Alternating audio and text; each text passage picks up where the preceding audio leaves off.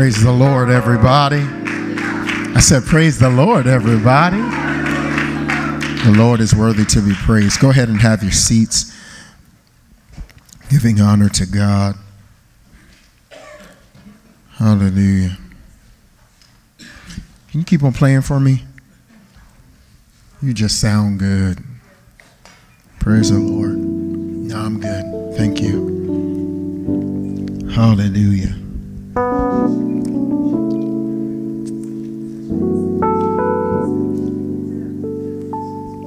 Hallelujah.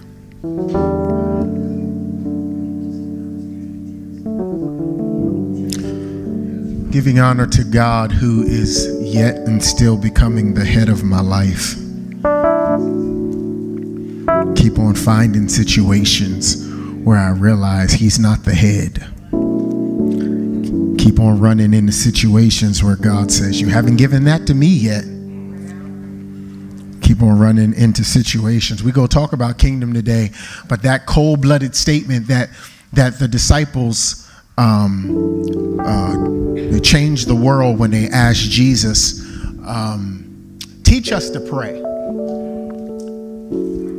Cold-blooded. Because they did not know how to reach God. And they said, Jesus, you got access to him, so teach us how to pray. And Jesus starts praying and he says, Our Father, let's come together, who art in heaven, hallowed be thy name. And then he cut everybody's throat and he said, Thy kingdom come, thy will be done on earth as it is in heaven. And has anybody, do y'all all remember that movie Independence Day with Will Smith? When the first one came out, even the second one. Do you remember when the alien ship came down and was hovering over the city? Think about that as God's kingdom. Can you imagine if that kingdom landed on earth? It would completely destroy everything around it because it was so huge and it was literally out of this world. And when God's kingdom invades your life, it's so big, it's so much that it will completely overtake your life. So today I'm not playing. I feel a prophetic mandate today, and I'm going to give you the title now. You can have church or you can have power. That's what we're talking about today. You can have church or you can have power. Giving honor to God, who's becoming the head of my life, to Pastor Shante Cephas, my big brother, my psychologist.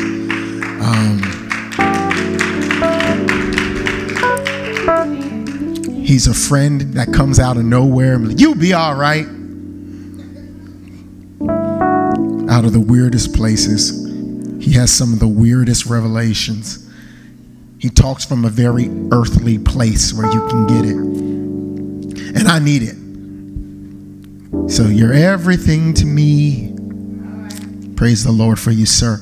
Your Honor, my parents are here. I sent them word. I didn't really think they were going to show up because Prophetess Kay, she had to preach in Bakersfield yesterday. And I was like, there is no way that her and Apostle were going to show up today. So I was pretty stunned. I was like, oh man, really? So giving honor to y'all in your respective places. I'm calling titles today because I honor titles. So Apostle Ray, bless you, sir. Glad to see you. My prophetic school is here. Some people from my prophetic academy are here. And I give y'all honor. Hallelujah. Bless you, Darcel and Gigi. Mama, hi. Rose, right? Rose and Sharon, God bless you. Earlene, hi. I just want to say hi to everybody before I get out of the way. Hi, y'all. What's up, y'all? I'm trying to be like really nice about it because this word ain't cute. So I'm trying to be really nice. So do me a favor, just give me some grace. Whenever two countries have an issue and they need to communicate. They do not communicate king to king.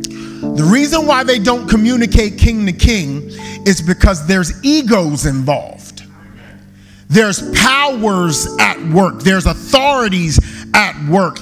And if the kings come together and one king says something wrong to the next king, then militaries can get up. You see how in our present situation,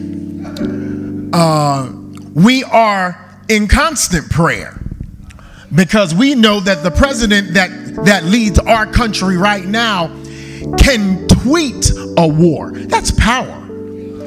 When Twitter can cause a war, that's powerful. And so we don't have the two heads. They don't come together and chat. No, because royalty doesn't talk to royalty initially. So what they do is they say, listen, we need an emissary. Somebody with diplomatic, who's a diplomatic representative, an ambassador. We need somebody who's cool under pressure, who can go and speak on behalf of our nation and not be a punk about it. So the guy's gonna come up and he's gonna go, okay, listen. Now you have to understand that the ambassador understands that he has the backing of an entire country behind him. So he doesn't have to be scared. He's going to say, I spoke with our leader, and this is what our country wants. This is what we desire. You can give it to us, or we're going to have a problem. He's going to say that to that representative, and then the representative who stands on behalf of his nation says, we don't really care about what you want. This is what we want. And so we have to compromise so that we get a little bit of what we want, you get a little bit of what you want, and everybody's going to be okay. That is the way it works in the world. It does not work that way in the kingdom. Now it's very interesting that when Jesus was alive on earth, he was in the midst of a Roman Empire talking about a kingdom. It was blasphemous, and he didn't care because he was an emissary. He was bold too, y'all. He said, I'm going way ahead, but I'll come back in a minute. He says to Pilate says, are you a king? He said, my kingdom is not of this world. He said, this is cold-blooded statement right here. Pay attention to this. He said, oh God, Holy Ghost. I just got something straight from heaven. He said, if my kingdom was of this world, my servants would fight. So we know that at the time he said it, his kingdom had not yet been established. There is a difference. There is a difference between the kingdom of God and the kingdom of heaven. Okay? And when he was talking to Pilate at the time, he was saying, my kingdom, the kingdom of God, it's not here yet. So when the kingdom of God comes, you'll know it. Okay. Matthew chapter 11.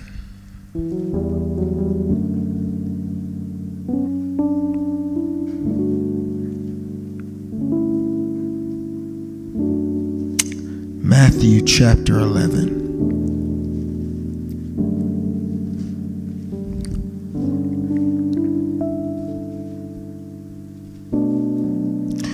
I'm going to let you read this in your own private time. I promise you, you're going to come back to search this out.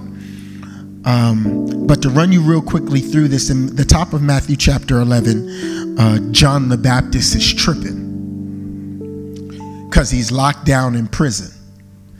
And he sends some people to Jesus to ask him, hey, I just need to know, are you the one who's coming? Or should we look for another? It's quite interesting that several chapters prior, John the Baptist was baptizing people and doing his ministry and doing his thing. And he sees Jesus come up over the hill and he says, behold, the Lamb of God that takes away the sin of the world. Then he says to Jesus, I must decrease so that you can increase. And a couple chapters later, he's saying, are you the one? Or should we look for another? You see, because when stuff hits your life, it's real easy for you to start tripping.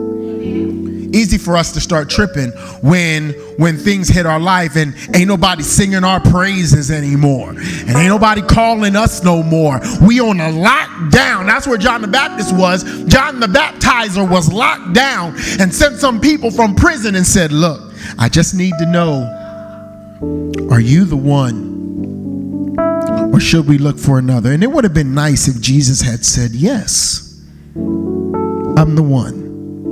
Instead, he says, go back and tell John the things you see and you hear. You tell them that the blind are receiving their sight and the lame are walking and the lepers are cleansed and the deaf hear and the dead are raised up and the poor have good tidings preached to them. And blessed is he whosoever shall find no occasion of stumbling in me. Cold statement, ain't it?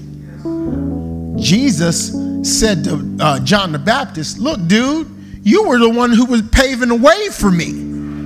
You told them what I was going to do, and I'm doing the thing. So since I'm doing the thing, now you walling? Blessed is he who doesn't take an occasion of stumbling in me. A little bit after that,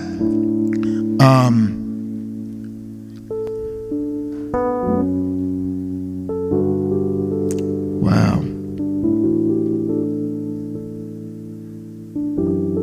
That's interesting.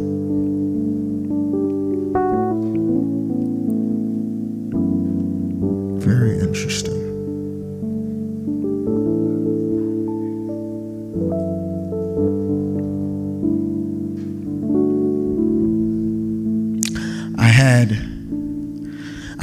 I was like really happy because I had some stuff to share with y'all today. And then this morning around like 4 a.m, the Lord completely flipped it. And he said, I see the direction I see the direction, but I'm about to shift you because there's a word in the house that I need you to drop. And I said, okay, because I was really happy. I was spending some time with God, and God had given me revelation. And I was sitting there, I was like, man. And then the Lord was like, this is what I want you to tell him. So in Matthew chapter 14,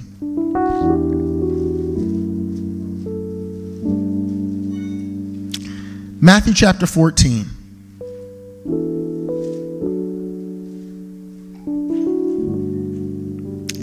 At the end of, in verse 8, they kill John the Baptist. They bring the body, the disciples get the body, they go and they tell Jesus. Verse 13, Jesus hears from it, goes out into a boat to a desert place apart. And when the multitudes heard thereof, they followed him on foot from the cities. He came forth. 15, when even was come, the disciples came to him and said, the place is deserted. The time is already past. Send the multitudes away, that they may go into the villages and buy themselves food. But Jesus said unto them, they have no need to go away. Give ye them to eat.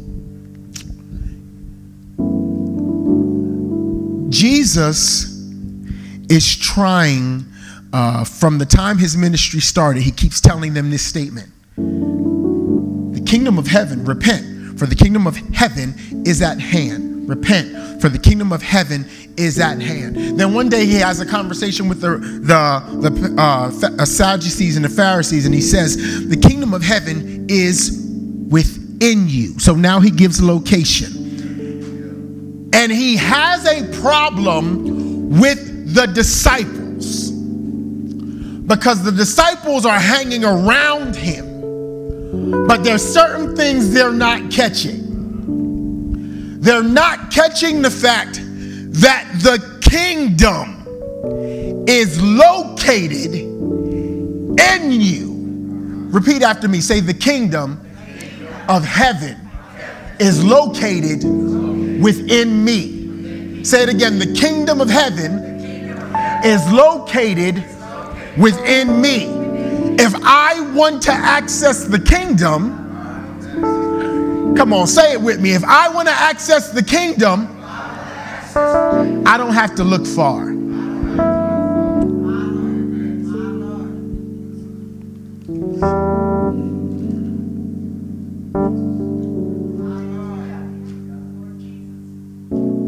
So Jesus says to them, he goes, now you have to understand, there's 5,000 men here. We ain't talking women and children. So let's average it out. Let's say 15,000. Is that fair? Because they're just talking about the men. They ain't talking about the women. And you know, back then they had kids and kids and kids. But so they had like 15,000 people. Jesus looks at his disciples and says, you give them to eat. Oh, the revelation that's here. I'm going back real quick to Genesis where the Lord says to Adam, be fruitful and multiply and fill the earth. But I realized when I was searching that he was talking to Adam. Adam was aside of him while he was declaring it, but he was also talking to the earth. He said, fill it, subdue it. All that is wrapped in Adam in Genesis chapter 1. And then in Genesis chapter 2, students, y'all know this, that then God forms Adam out of the dust of the ground. So in Genesis chapter 2, God puts flesh on purpose. He puts flesh on destiny and says, you can do what I just told you to do because I wrapped it in your DNA before you had to deal with your flesh, before you had to deal with your dirt. So even when Adam sinned, because I was asking Apostle Ray, and I was like, yo, I said, I just realized that when Jesus came and he was talking about the kingdom of heaven is here, I was like, when did it get here? Jesus didn't die for it to be here. Jesus said it was here. So when did it happen? It happened when God formed Adam. That was when the kingdom of heaven took its rulership on earth. So when Adam sinned, the kingdom of heaven did not lose its power, because heaven was never connected to Adam's failure. And that's the reason why from Adam, then the people came in Babel, the Tower of Babel, and said, let's build a city, a tower that can reach to heaven. And God said, we got to change this, because if we don't change it, nothing will be impossible for them. Why? Because God knew that when he blew his godness into Adam, when God blew his godship, is that a word, godship? His whatever, his Yahwehness, his whatever you want to call it. When he did that, he knew, he said, I just blew my goodness in them. And based on their character, good or bad, can come from that creativity I just blew in them. Jesus, fast forward, gets here and he says to the disciples, the people don't need to go away. You give them something to eat. And and they start tripping. Do you see all these people out here? Jesus, are you looking through the natural eyes that we're looking out of? Pay attention to that. Because from our natural perspective, there's no way. Jesus says, well, what do you got? Pay attention, y'all. He says, what do you got? They go, we got 5 loaves and 2 fish. Jesus says, give me what you got. They give it to him. It's the lunch of a young little boy. The mother, his parents made it for him to fulfill his hunger of a little boy. So if it's the lunch that's going to fulfill the hunger of a little boy, then you know it's not enough right there for a man. It's not enough for a woman. They made it for this little boy. Jesus takes what the little boy gave him and broke it. Mind you, this is all this little boy had, and he broke it. Jesus said, I appreciate what you gave me, but I can't use it till I break it. I can't manifest my glory in what you gave me until I break it. I need to do something different with what is your heart's desire. I need to do something different. Hallelujah. I need to do something different with what you feel is so important. You gave this to me, and in order for me to help everybody else, I gotta break what you gave me. And so many of us in this room are looking at our lives and we're trying to figure out, God, all this stuff seems broken. And God says, because I gotta break you and what you gave me so that I can help everybody else. It was you that said, God, you can use me. You were the one who said, God, take my life. Yeah, God, take my life and do with it what you will. You were the one who said, here am I, Lord, send me. Don't get mad now that you gave it to me and I'm doing what you asked me to do.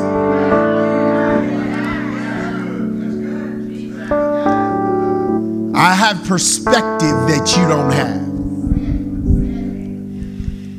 And in order, Pastor Dave, for me to make you effective to everybody in the room, I gotta break your little moment. If I break your moment, then I can it'll make sense to everybody else. It may not make sense to you, but again, I got perspective you don't have. So yes, you might have to be sick. But I got perspective you don't have. Yes, you may be having struggles in your marriage, but I got perspective that you don't have. Yes, you may want another level and you feel stuck on the level that you're in, but I know what I'm doing. I got perspective.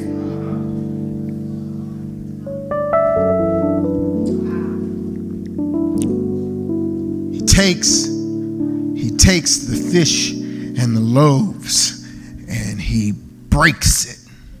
And now that it's broken, he can bless it. Because it can't be blessed until it was changed in his hand. And your stuff can't get blessed until it gets changed in his hand. Here you go. Then Jesus is done.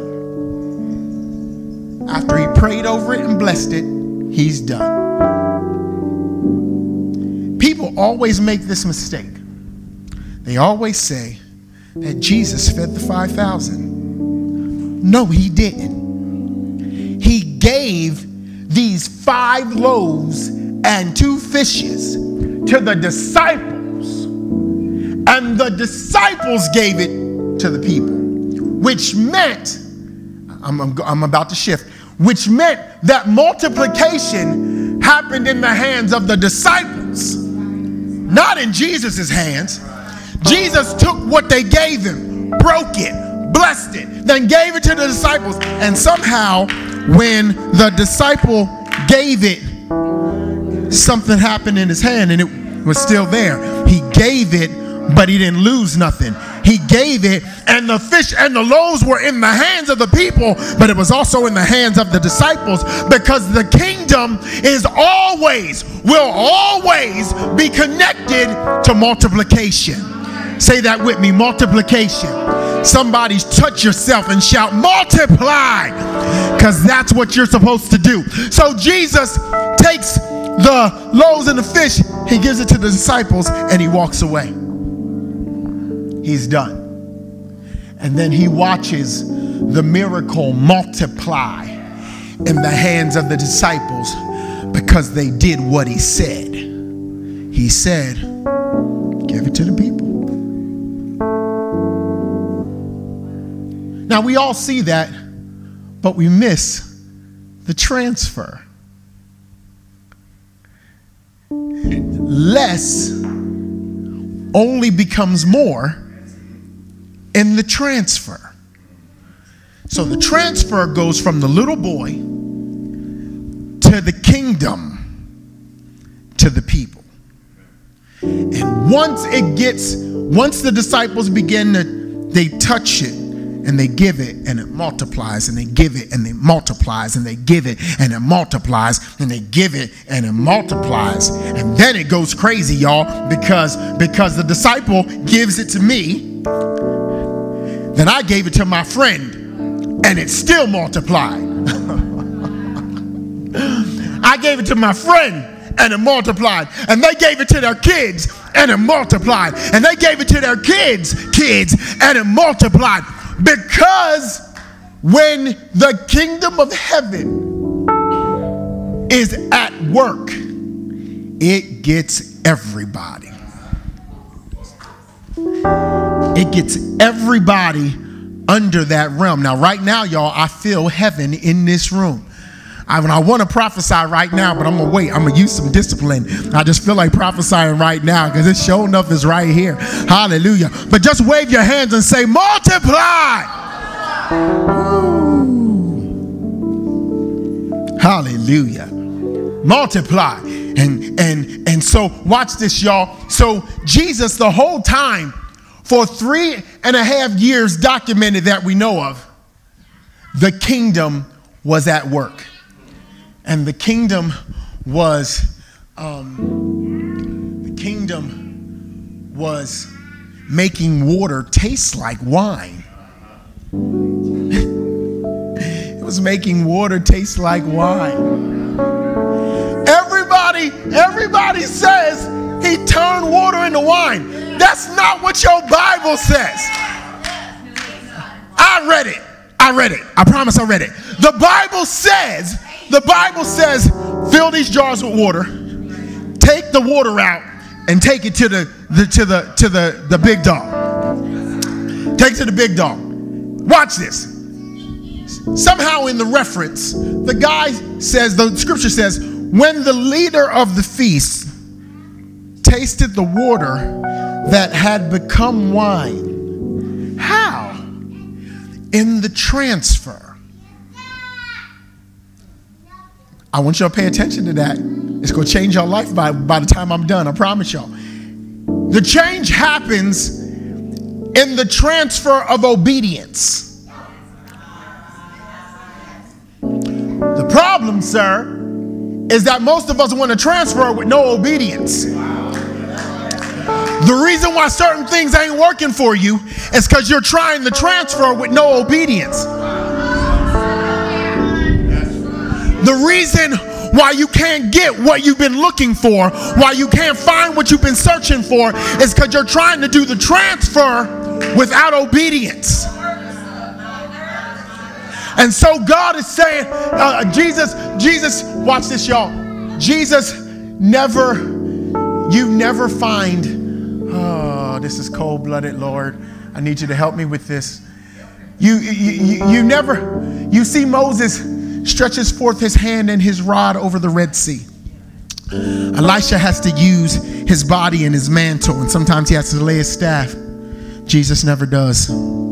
Jesus is minding his business. His mom comes up to him and says, "They out of wine." He goes, "I got bigger things to do. I'm here for kingdom purposes. What does that got to do with me?" My mama is mama. She's a mom for real, ain't she? She goes, "Oh, whatever, Jesus. Servants, whatever he tells you to do, do it." You don't hear nothing else about the mom. Jesus is hanging there and he goes, "Fill these vessels with water."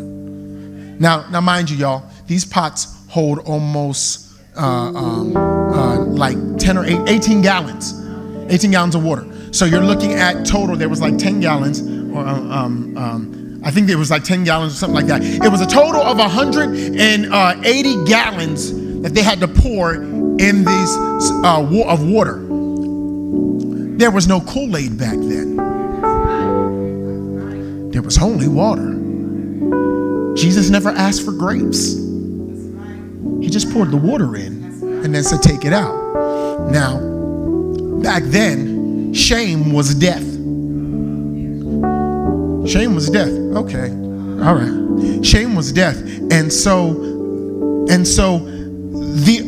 the fear had to be there on the servant, because he was sure enough ready to be like, "Here goes this water. That dude Jesus told me to give it to you. I ain't got nothing to do with this. I don't want to die." He did it. But in the transfer of obedience, everybody gets to enjoy the party because of the transfer of obedience. With the 5,000 men, 15,000 minimum, they got a chance to get their food because of the transfer of obedience. Now, it took faith to hand 5 loaves and 2 pieces of fish to 15,000 people. It took faith. It took what we need now. It took a level of aggression. God said to me, he said, "Son," he said, "I'm having a problem because everybody wants the kingdom of God and they can't deal with the kingdom of heaven." I said, "That's weird. What do you mean by that?" He said, "Everybody wants miracles and all that stuff to come from heaven. They want gold dust to fall and all this other stuff, but they can't deal with the power that's already inside them."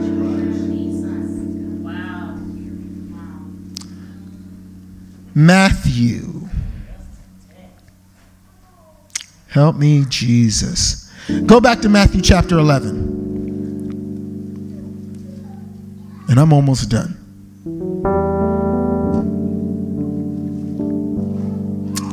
Hallelujah.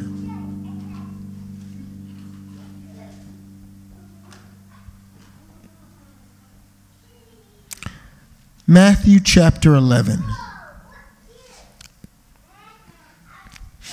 Now, mind you, I want you to remember that Jesus had just rebuked John the Baptist. Remember I told y'all the story at the top? John the Baptist is tripping, and then Jesus goes out after rebuking John the Baptist. He goes out and he says, verse 11, "Truly I say unto you, among them that are born of women, there hath not arisen a greater than John the Baptist. Yet he that is but little in the kingdom is greater than he." You ready? Say shift. Say it louder. Say shift. Watch what Jesus says. The ambassador of the kingdom. Now, mind you, there's a shift. Timeline. Draw a line in the sand. Jesus says, and from the days of John the Baptist until now. We are not talking years. Oh, I feel the Lord right now. We're not talking years, we're talking days. Because when you step into your purpose, it'll only take days. I'm going to say it again. When you step into your purpose, it will only take days. Jesus said, from the days of John the Baptist until now, the kingdom of heaven suffers violence. Now, Jesus was hanging with the kids, and he's hanging with the kids, and the kids come up to him, and he's loving on them, and people were trying to get in the way, and he says, suffer it to be so now, so allow it to happen. Allow it to happen. So when I read that part where it says, the kingdom of heaven suffers violence, I went back to it and I searched it out. And Jesus was saying, we in a war, and the kingdom allows for violence. Because the only way you're going to get what's in the kingdom is to take it by force. And immediately I realized that I was in error. God, would you please give this to me? God, would you please open this door? Jesus said years ago, from the days of John the Baptist until now, there's been a shift. There's a war going on. Yadaya, glory, hallelujah. There's a war going on. And in this war, the kingdom allows for violent people in the spirit.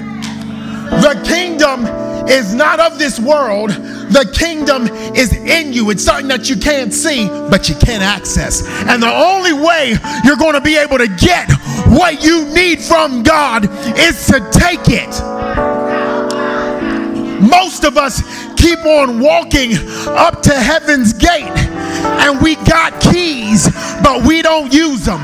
We got keys, and we're looking at them. We're looking at the keys, and we know that God gave them to us, but we will never access them. And if you don't access what God gave you, you can't get access to what He promised. In my Father's house are many rooms. If it weren't so, I wouldn't have told you.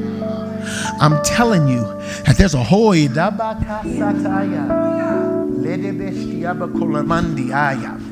Hallelujah. There is a place in God, oh, Shabo, where there's nothing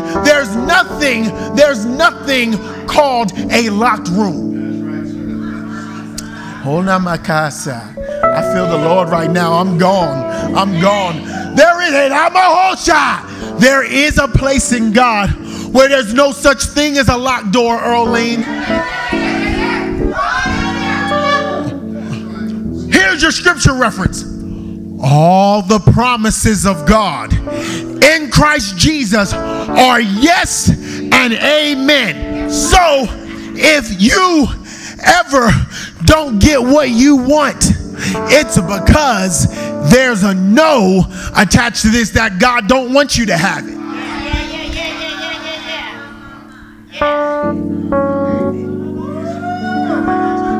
Miracles right now. Glory to His holy name. And God said, listen, son, the kingdom is driven on declaration.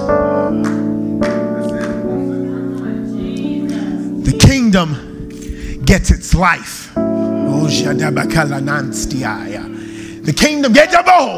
The kingdom gets its life from declaration.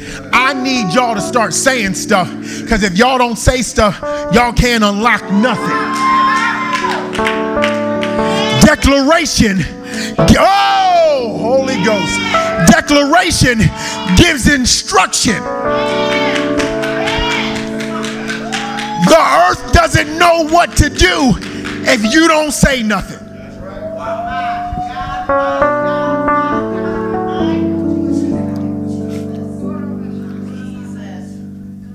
The kingdom of heaven allows for violence, and the violent ones take it by force. Notice, Jesus never said that they were out of order. Jesus said, force is necessary to access the kingdom. Force is necessary to access the rest of your life.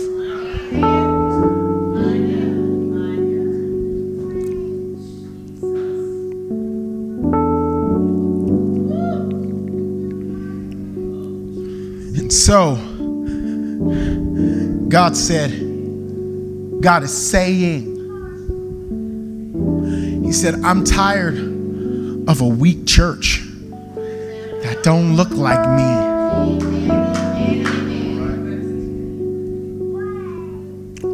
When Israel was fighting a certain nation, the Bible says hailstones started falling out the sky. When Korah came up against Moses, the earth opened up. If you believe the Bible. Now, if you don't believe the Bible, then we ain't talking to you. God's saying, I'm going to need you to be aggressive if you're going to get to the rest of your life. And he said to me, he said, Adam, he said, the problem is, he said, everybody wants that what a friend we have in Jesus. Everybody wants that everything to God in prayer. God, but I heard God ask me, he said, that is like you and your daughter, and you tell Kyle she can have something, and she keeps on coming back to you asking you if you can have it. At some point, you're going to say no. If I already told you it's yours,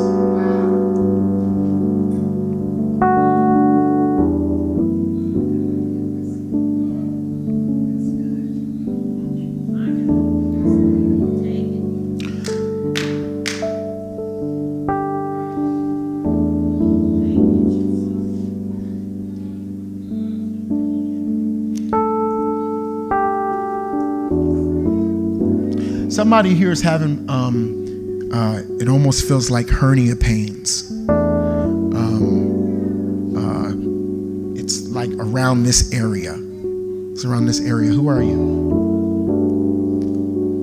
Who are you? God's here to heal you. Hallelujah. Hallelujah. Hallelujah. See, this is how the kingdom works. I know you, but I didn't know that. You know I didn't know that, right? You before all these people, I did not know that. If I don't, I can touch you, but if Jesus don't touch you, it won't get done. But because Jesus told me about you, the kingdom is here to touch you. Lift your hands. Hallelujah. Mama, I need you. Oh! Glory to God.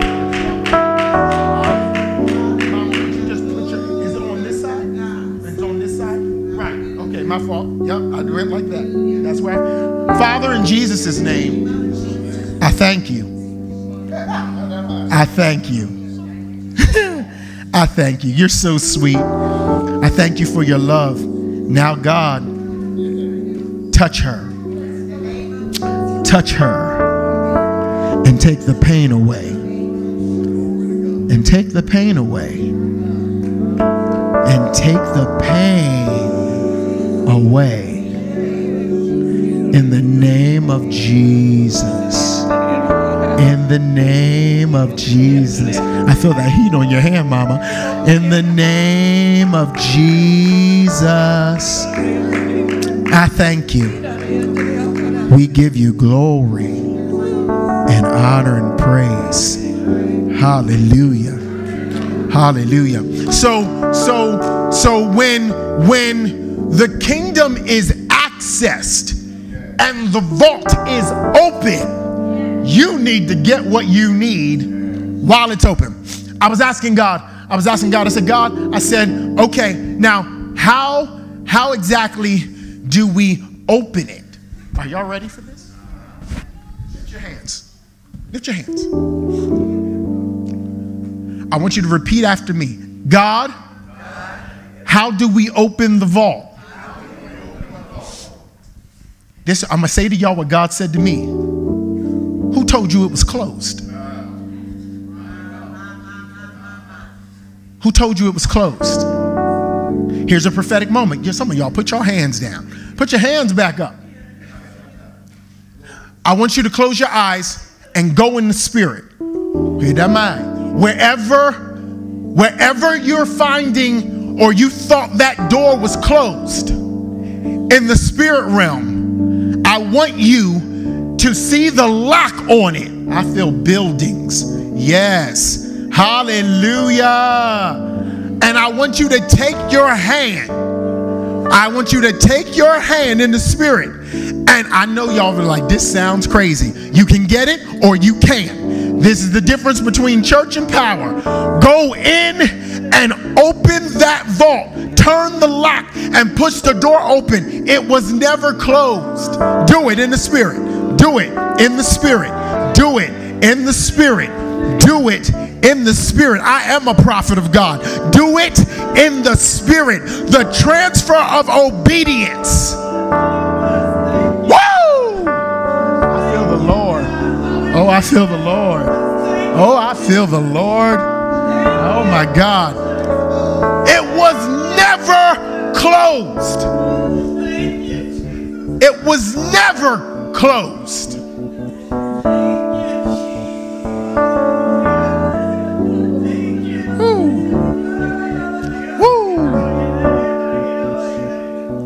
Thank you, Holy Ghost. Holy Spirit, you are welcome here. It was never closed.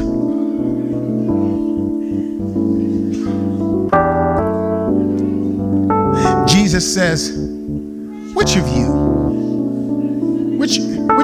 having a son, if he asked you for bread, would you give him a serpent? I believe it was. And if he asked him for fish, would you give him a stone? It might be vice versa. I may have done it backwards. But what he's saying is, he's saying, if your son came to you and said he was hungry, wouldn't you feed him? And then he said, how much more would your heavenly Father? So here's my question to y'all. Why would God ever close a door on you? I mean, your daddy might have done it. Your mama may have done it. And that's what we're dealing with right now. Some of us are looking at God through earthly lenses. Some of us blame God for what our dad didn't do and what our mom didn't do. And we put that stuff on God. So when God now comes to try to change our lives, we keep on looking at him, looking at him like we looked at our dad, or looking at him like we looked at our mom. And because of that, God now becomes he becomes the problem for you to have faith, because you keep on looking at your impossible situation while an impossible God stands next to you.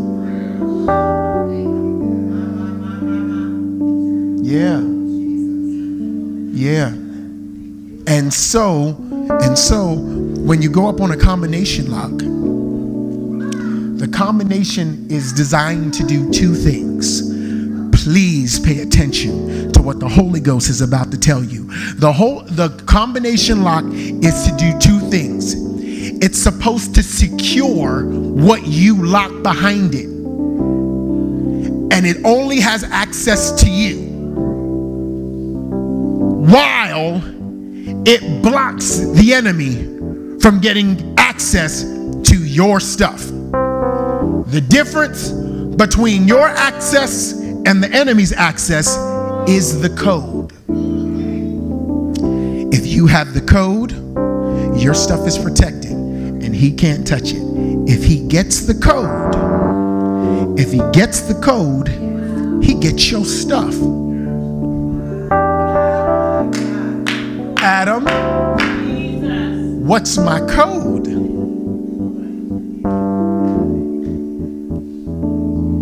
What's my code?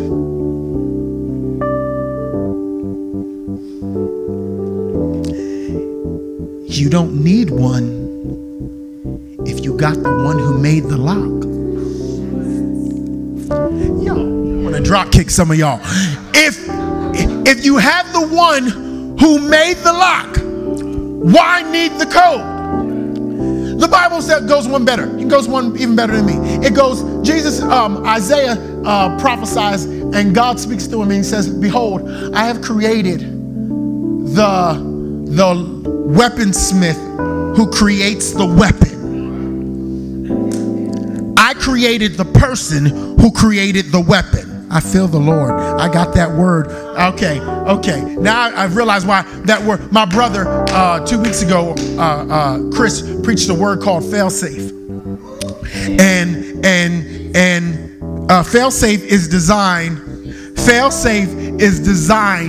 to, when everything else fails, protect your stuff. The Holy Ghost is your fail-safe. He created the person who created the weapon against you. So when he created the person, he said, okay, do this, and this, but the part of the weapon that's going to kill them, I'm going to take it out. So now you're going to shoot a weaponless weapon, or you're going to shoot a weapon that cannot kill them at that individual, because God doesn't have a problem with you being hit. He just doesn't want you killed.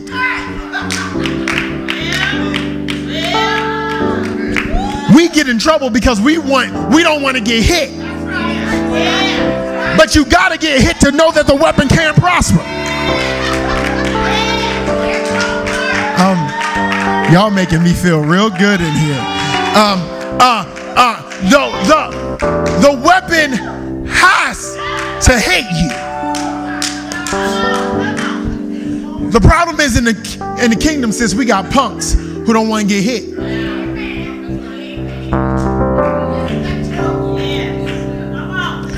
My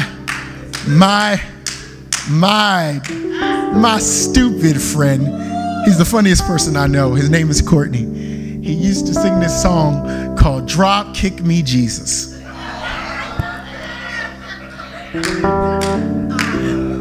Drop kick me Jesus like a football in the field. Drop kick me Jesus, I'll do your will. Drop kick me Jesus, I'm willing to go. Drop kick me Jesus, whiter than snow.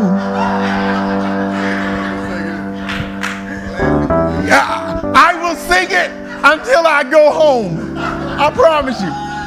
But what was funny to me is we want God to change us, but he can't change us unless he touches us. We want God to change us, but he can't change us unless he breaks us.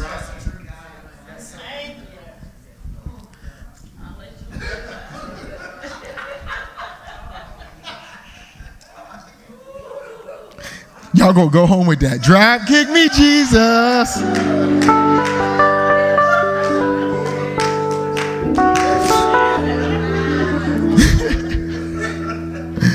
Oh my God.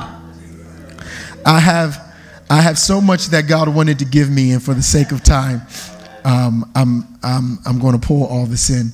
1 Corinthians chapter 4, verse 20. Paul, one of the greatest orators, period. He knew how to break stuff down. 1 Corinthians chapter 4, verse 20. He says, hey, listen, the kingdom of God is not a matter of talk. It's a matter of power. and this is where I believe I'm going to stop, because we're preaching a lot of messages. We are doing a lot of stuff. The church has become user-friendly. The problem with being user-friendly is it's God exempt. That's a quote from Adam. User-friendly is God exempt. We have become so, oh, come on to Jesus and let him love your stuff away.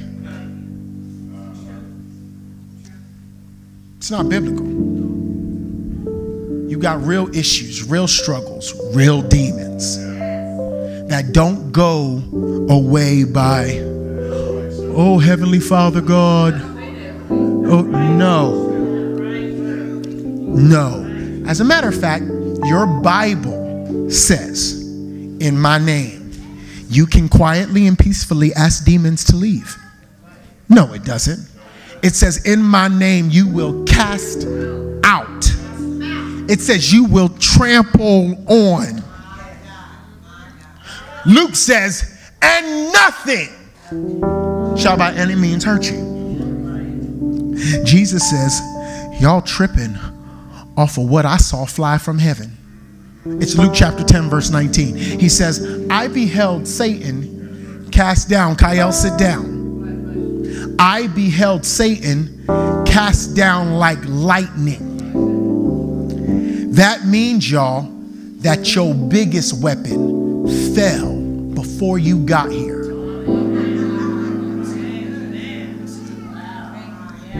He lost, mama, before there was a fight.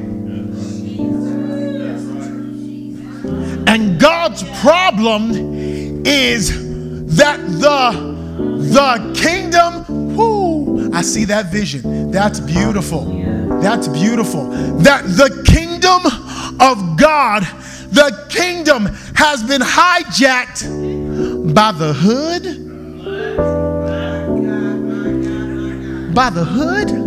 Y'all know what I mean. It means that all of California is held up by the Southeast. It means that the whole West Coast can't move because of Chula Vista. What? God said, son, how is what you want and what you need hijacked by somebody who already fell, already lost? Listen, y'all, his eternal title is called defeated foe. It's his eternal title. Part of that problem is because we keep on talking to him. And if we're not talking to him, we're talking to the situations that he is trying to push on. The situations that he has put in your way to try to block you. See, when Jesus had to deal with Satan, he kept saying this. I'm paraphrasing. He kept saying this to Satan. Get back, man. Get in your place. All 3 times. Get back, man. Get in your place. You can't tempt the Lord your God. Get in your place. Worship him only. Get in your place. Man, we don't live by bread alone. We live by every word that proceeds out of the mouth of God. And that's where, glory to his holy name, that's where we get it mixed up, because we keep on responding to the devil in our thoughts when we need to really get into a spot where we just only tell him what God said. Satan, you're wasting my time. I can't have this conversation with you. I'm sorry. I know my kids are wilding out, but they are the heritage. They are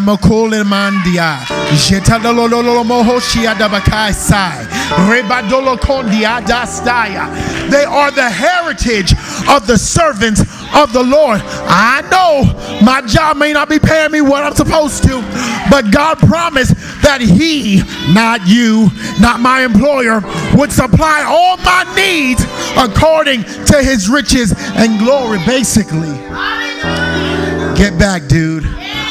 We ain't got time for this. I got too much stuff to do, and I ain't got time to play with you.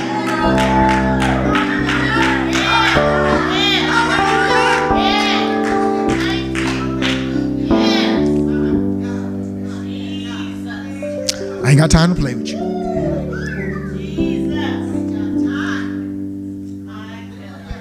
The kingdom is in you.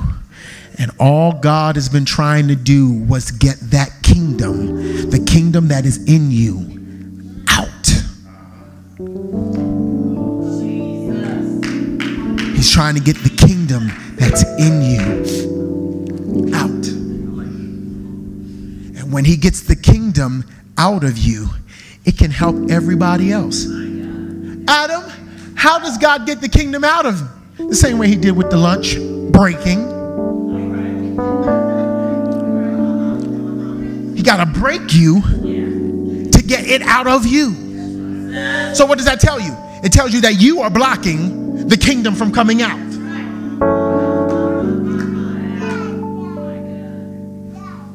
If you realize that you are the hindrance to God using you, stand on your feet.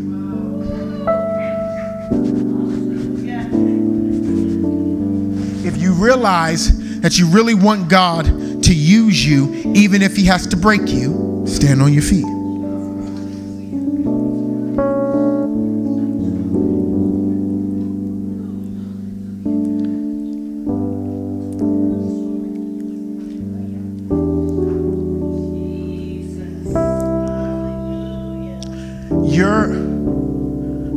I know that you're a nurse, something like that, right? But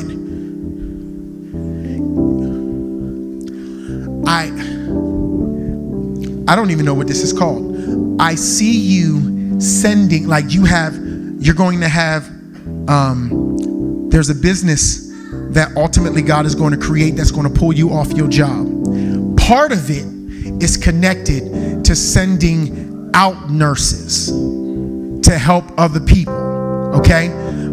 It's kind of like,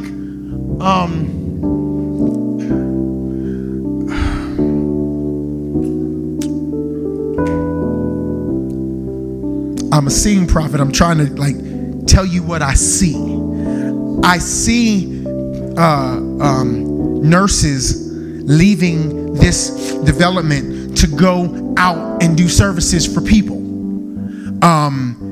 And God is going to use it kind of like as a side thing. I know you may not see how it's going to work, but I'm not responsible for the how. I'm only responsible for the declaration. And what God is telling me is God is saying, do not get comfortable where you are. Do not.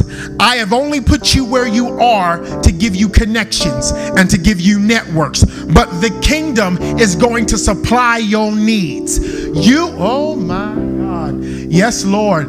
I see money coming from doctors that you work for right now. That you work for right now. They are going to need your services, and what God is going to begin to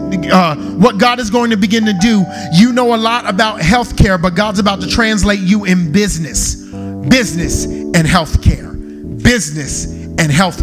because what God is going to do, God told me He's going to make in the next 2 to 3 years. He's going to make your life easy.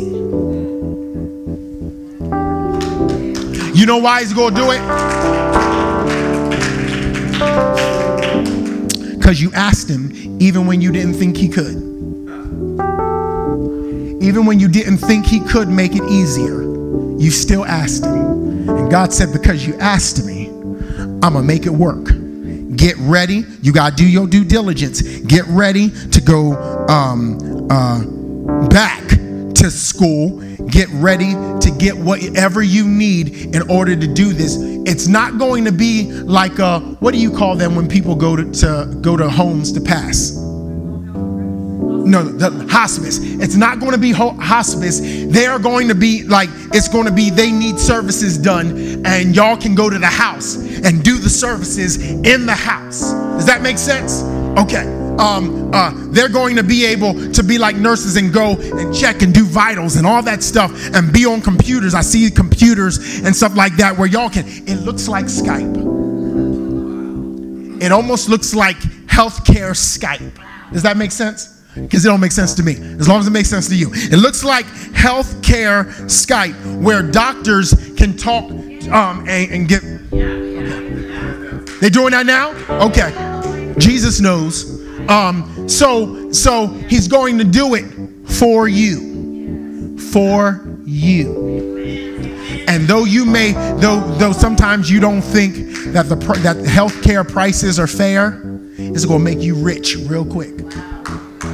That's what the Lord just told me to tell you. Because I agree with you. Healthcare is too expensive, but it's going to work in your favor.